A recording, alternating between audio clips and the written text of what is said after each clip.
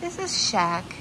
Shaq is a 9-year-old gentleman found as a stray and brought here to the Manhattan Care Center. He wasn't feeling well when he came in, but he's so much better right now. He was rehydrated, he's eating, he's drinking, using his litter box. He's just a very nice and sweet and gentle character who does need some TLC, absolutely. He needs a good family, a good owner who will love him to pieces and give him all what he has been missing for so many years, I believe.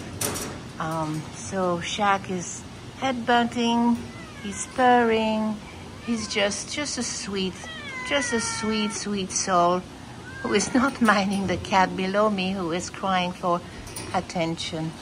So this is Mr. Shaq here at the Manhattan Care Center, a very sweet gentleman who would like to be with you and share the rest of his life with his new family, Shaq.